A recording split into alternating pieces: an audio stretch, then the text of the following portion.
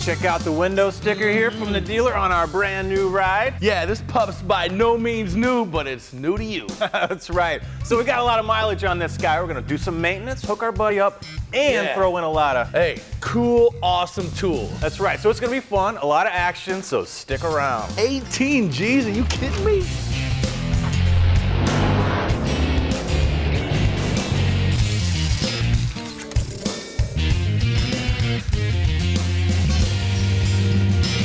All right, man, let's make sure we don't scratch this nice ride. Let's get that fender cover on. Yeah, man, we have official Two Guys Garage fender. Now, we got our buddy Jay. He's got a lot of miles on this car, but, you know, he wants to eke out a few thousand more. Yeah, the problem with Jay is, hey, we love him, man, but every time we see him, he's got that sweaty back syndrome. You know what we're talking about, right? Yeah. Sweaty back's no good. So we got an AC problem. Now, last year it blew cold. He was fine, man. He always had a cool, dry shirt on. But over time, last couple of months, you know, the cold started being not so cold anymore, and now it's just kind of warm. So we probably got a leak in the system, so we can go through and, you know, repressurize and see if we can, you know, contain that leak, or if we got a major repair.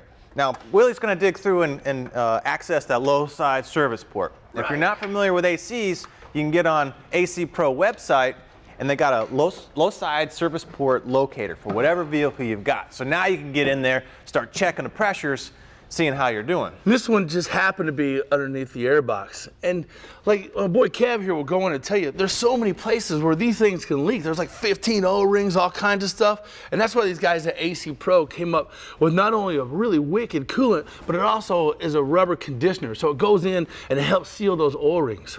Yeah, so the AC system is just a big loop of refrigerant.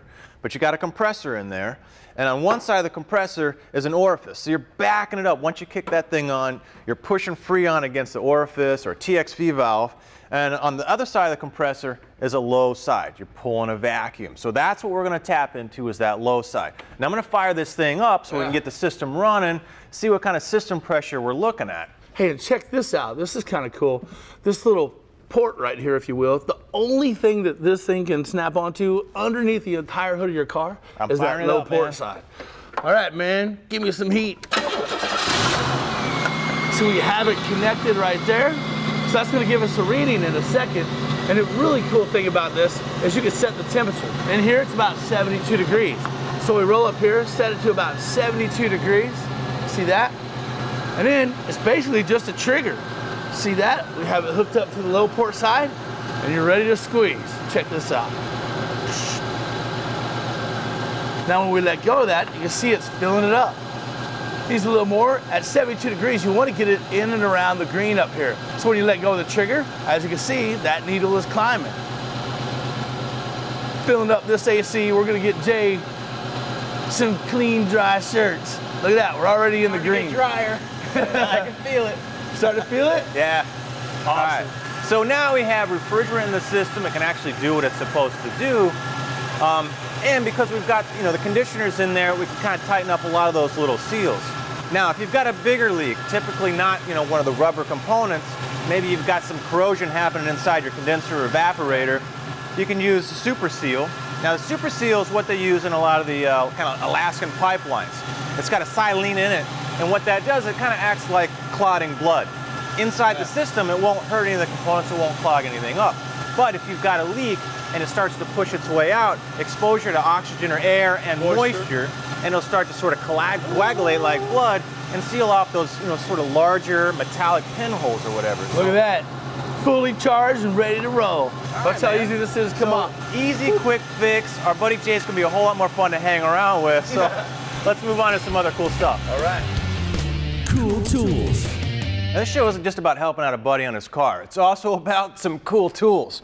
I used to be a service tech, and I balanced a lot of wheels before. But you know what? I've never balanced one with a machine this cool before from Hunter. Now I'm going to go ahead and I'm going to balance this system, but I'm also going to look at road force. What does that mean? Well, let me get this thing fired up. Well, not only can I put, you know, balance weights on the tire for when it's shaking around, right? I can look at this drum over here, which applies, you know, pressure on that wheel, and with sensors, I can figure out what the actual road is doing on that tire, which translates into my steering wheel and the seat of my pants. Well, what is all that?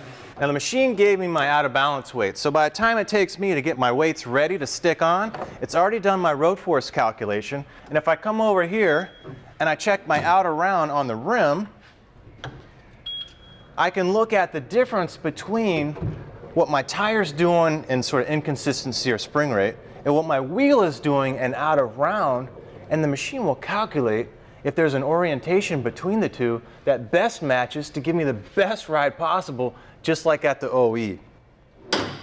Now, if you check it out, if I were to scribe my wheel or paint pen or whatever, chalk, and scribe my tire and rotate those two, I'd take this low force and make it even smaller. My ride would ride just like it was new from the factory.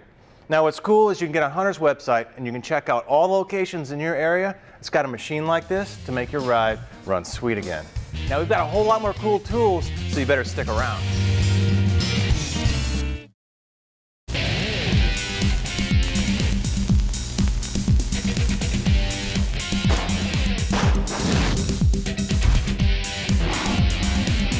Now, today's vehicles need a more durable and powerful battery. Now, that's handled by the federated AGM. It's absorbed glass mat technology. Now, instead of kind of lead plates just kind of hanging in space, with an acid bath in there, can shake around and actually, fatigue over time and drop apart and fall apart. It's absorbed glass mat, so it's actually compacted with a glass mat. All that acid's absorbed inside, so it's sealed. You can tip the thing over. It's got about 20 times the vibration resistance. And with the modern technology in cars, whether it's GPS, whether it's third row seating and all that ambient light, all that draw, it's about twice the cycle capability of a typical lead acid battery. So that's absorbed glass mat, and that's what it can do for you. Well, it gives you the power to actually condense. Now, this is the sports version, so this is in ATVs, motorcycles, and whatnot. But a lot of race car guys are actually using them because they make enough cranking amps to really fire up those race cars, but they're light and compact, so you can zip around the racetrack. So hopefully that helps you out. Anytime you need a better, more durable battery, check out the federated AGM.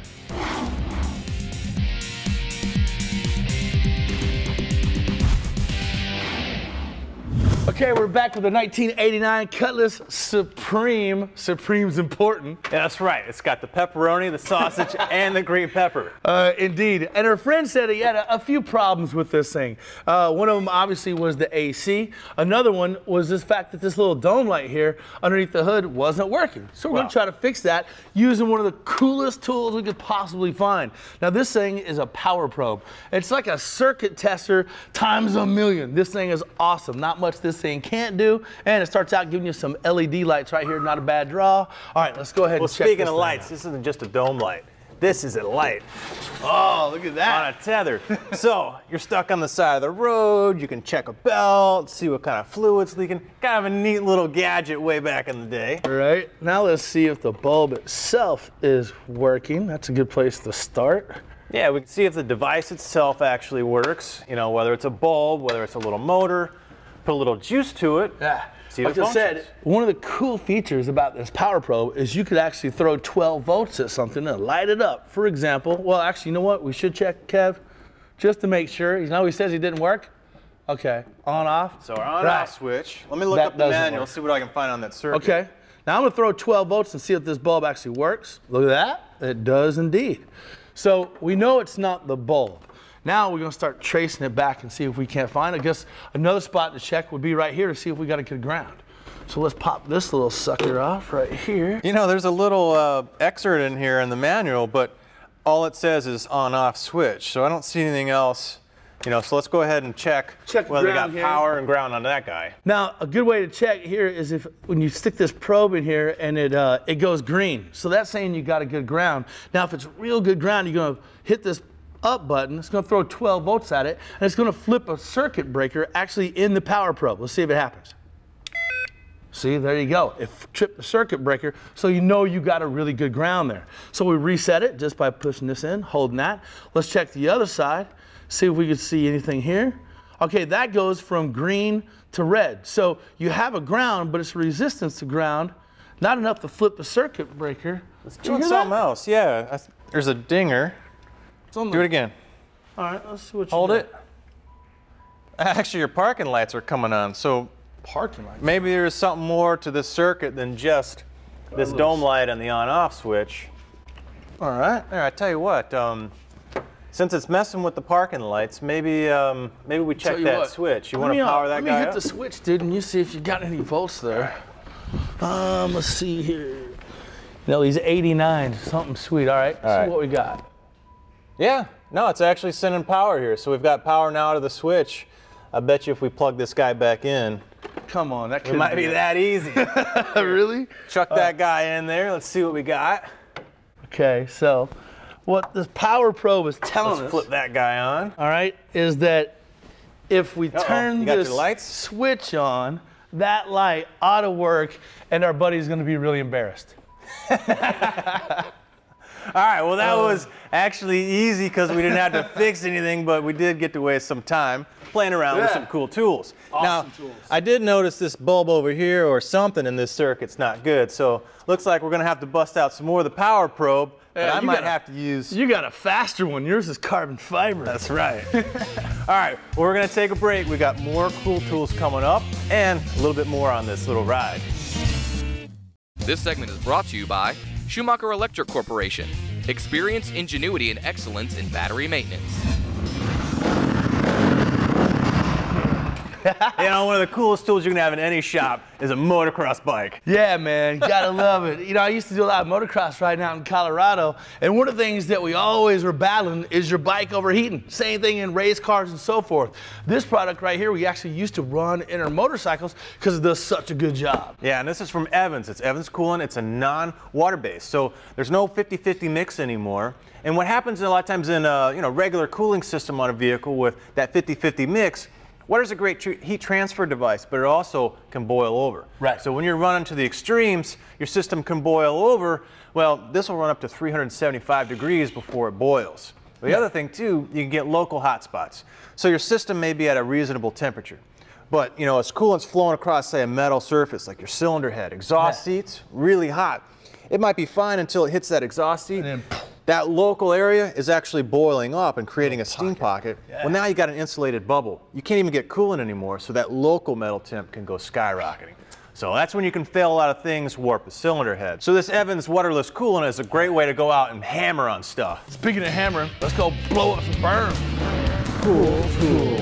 All right, let's put some thought into something you probably never think about, your spare tire.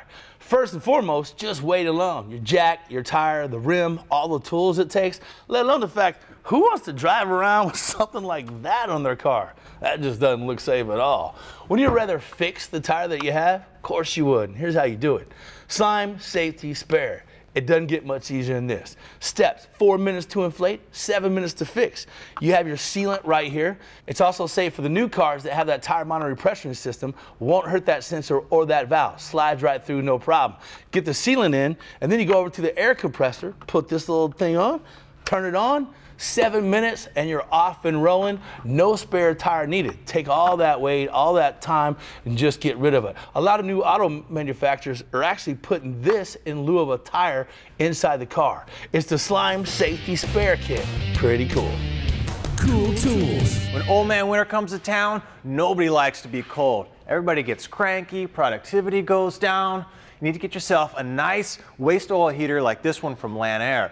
Now you got a fleet, maybe a small shop, take all that used oil, you put it right here in the tank, it'll filter it, pump it up, and then clean burn it right here through the machine. It's got its own pusher fan, you've got adjustable vents so you can put that heat right where you want to stay nice and toasty. A cool unit like this, about 200,000 BTUs, 3,500 square feet, they've got all sizes, quality construction. It's a great way to take care of all that used oil, put it to good use so you don't have to spend money on fuel oil. You don't have to take your used oil and ship it somewhere and worry about spilling or hurting the environment. And you can stay nice and warm in those winter days. Check them out, Lanair. They got all sizes and shapes for what you need. Cool tools. Every single one of us has enlisted the help of their wife, their girlfriend, a reluctant buddy to help bleed the brakes. You know exactly what I'm talking about. Pump, hold, right? We're guys from Motor Products that came up with a power bleeder that takes all that away and you can bleed them anywhere, whether you're in the shop, in the garage, or wherever. It begins with this 2-quart tank, and it's got a little hand pump up here that pressurizes the system. Check this out. A couple pumps. Kind of cool, right? What that does is force the fluid into the reservoir and out the calipers. So it's a natural flow. The bad fluid goes out, the good fluid goes in. Literally, bleeding your brakes is as simple as hooking up the bleeder hose, turning on your bleeder valve, watch for new fluid as it comes down the line into the system, shut off, and move on. You gotta love the power bleeder, making bleeding brakes a one-man job and easy as it can be.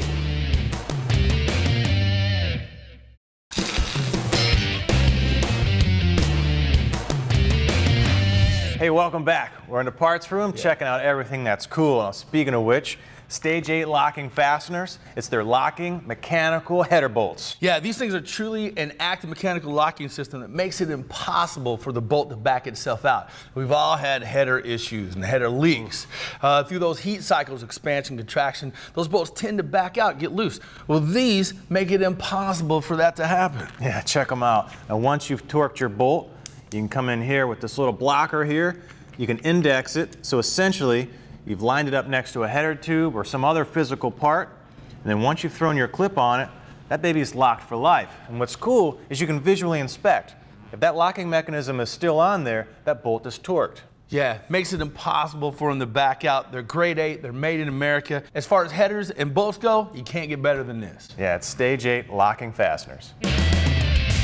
Look, if you've been around a shop or a garage for any length of time, you've probably seen this from M30 Manufacturing. It's their hand cleaner, and it's waterless. Best part about it, you just take a little dab, rub it on your hands, wipe it on your best friend's shirt or a rag. Now they combine citrus and pumice in an aggressive type of hand cleaner. Yeah, but you know what's cool? They put it in a to-go bottle. Nice. You can carry it with you, throw it in your toolbox, the trunk of your car, wherever you're gonna be. So if you're at the track, stuck on the side of the road, you name it, you can pop the top, put a little squirt on. Like you said, man, it's got all the stuff to clean the grit, but it's also got aloe and lanolin to cool and soothe those hands. Yeah, any product's been around for over 50 years, you know they're doing something right. Yeah, that's the M30. It's their citrus and pumice waterless hand cleaner. All right, anytime you pick up a Best New Tool Award at SEMA, you know you got something cool. Right, Las Vegas Tools gives us the easy puller, and this thing really does it all. Whether it's cotter pins, bolts, seals, if you could grab it, you could pull it. Check out this mechanism. It's got this hammer, for example, suspension bolts. Those big, long 6-inch bolts,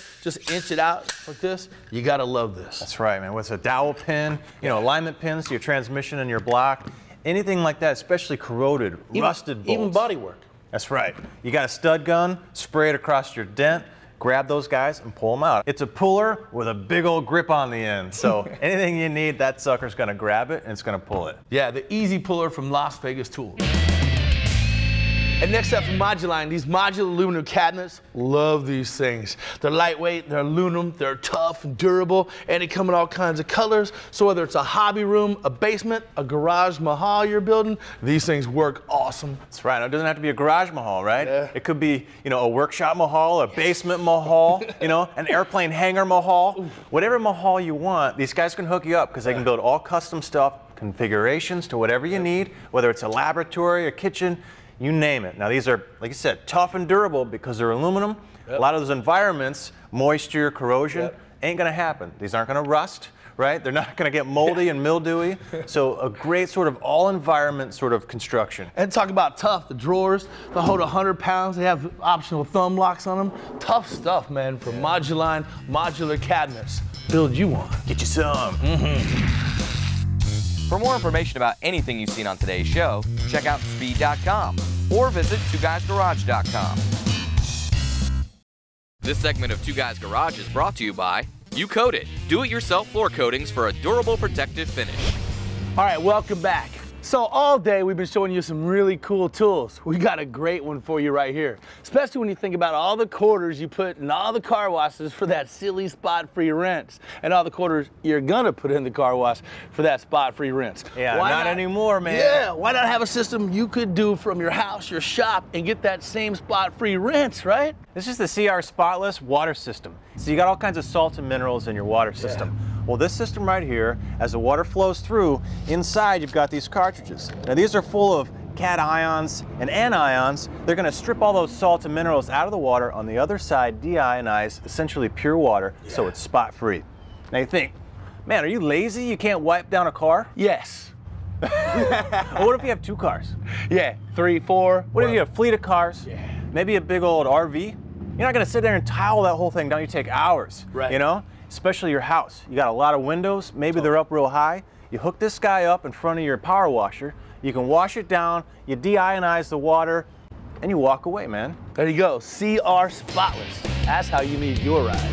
Cool tools. You know, no matter what we're pushing, whether it's something blingy like this or just a factory rim like that or metal under the hood, you definitely want to protect it from road grime, road salts, from bugs, you name it, right? So this is the stuff that can do it. Chrome Guard. Cool thing about this stuff, you spray it on one time and one application lasts up to a year. Protects all metals, leaves a protective finish on it no matter what kind of metal it is. So whether it's an RV or something under the hood, protect it with Chrome Guard.